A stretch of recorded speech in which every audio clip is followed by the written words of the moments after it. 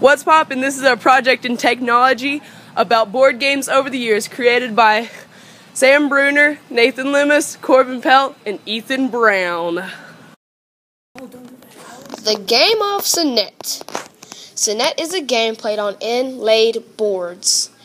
It is used by game chips, and it is a multiplayer game. It was first made by the Egyptians in the year 3500 BC. The Royal Game of Ur. The Royal Game of Ur was played on a board using game chips. It was made in Iraq or present-day Mesopotamia.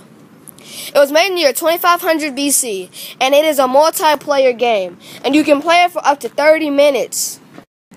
The game of dice.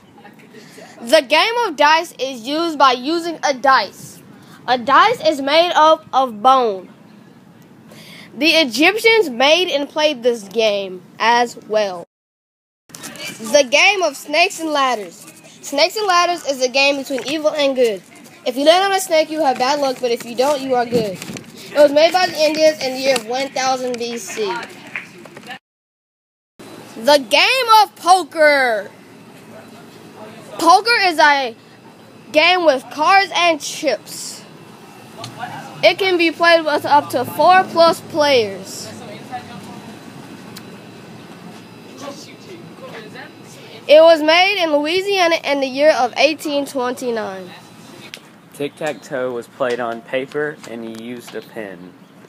It was made in the U.S. in 1558. It was a 2-player game. Pong!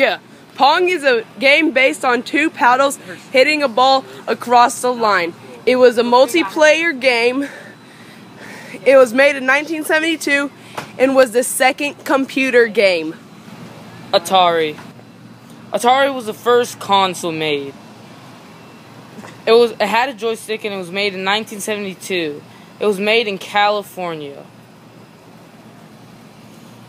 The creator of Atari was Nolan Bushnell. You could play one or more players. You could use one or more players. The original Xbox. It was a console game, and it had a big X on top. It had remotes, but they weren't wireless yet. The console connected to the TV. In 2001, Xbox was released to America, and in 2002, it was released to Japan. Bill Gates was the one who created this machine. The Xbox One. The Xbox One is also a console game, but it has a wireless remote. It was made in the year 2013 and is a multiplayer game. You don't need cords to connect to the TV.